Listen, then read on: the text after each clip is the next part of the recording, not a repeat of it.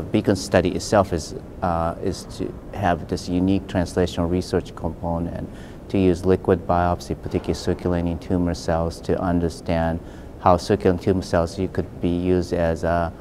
biomarker changes while the investigational drug is added. The uniqueness is that, as you know, circulating tumor cells is mostly counted by Beridex technology, and it's currently FDA approved for like 3 different diseases, I think breast, colorectal, and prostate, and it has a prognostic function. It could predict, but circulating tumor cells is pretty much limited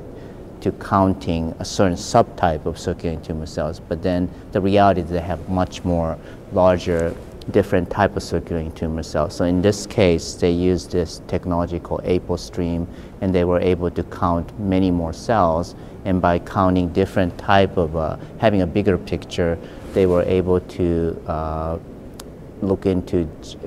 genetic changes or expression level that's relevant to the investigational drugs, such as topoisomerase 1 and topoisomerase 2. There's like 6 or 7 different genes included over the course of the clinical trials.